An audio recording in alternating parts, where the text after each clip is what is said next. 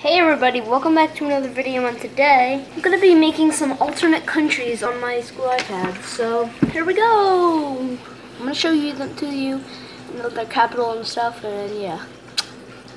More or less alternate empires in Europe.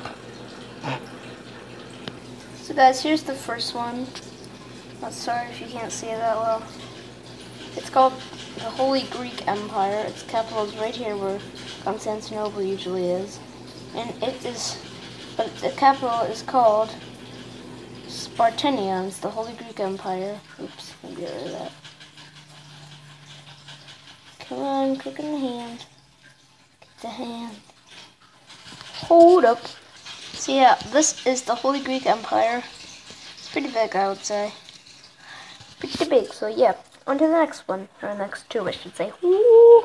The next two we have are the Second Roman Empire, like the one that was like in 0 AD and stuff, like the big one. Yeah, that one, not the Holy Roman. And here we got the Greek Empire. Their capitals are right there, that's Rome, and then Constantinople. And they're both pretty big, and they're trying to fight for influence to see who's the king of the Mediterranean. So yeah, that is that, and yeah, let's go on to the next one. Woo! Oh, the next two, I guess. Holy crap!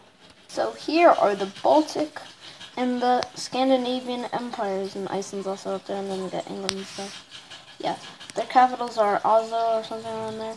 And they made a new city over here in Latvia called Chinchon. That sounds Chinese, but it's called Chinchon. So yeah. That was the Baltics ones and the Scandinavian. So the final one I have is the Black Sea Empire. It's like an empire surrounding the Black Sea. Its capital is, go figure, Constantinople or Istanbul. It's really easy to figure out, but yeah, this is like the last one I have. And I hope that you guys enjoyed it. Bye!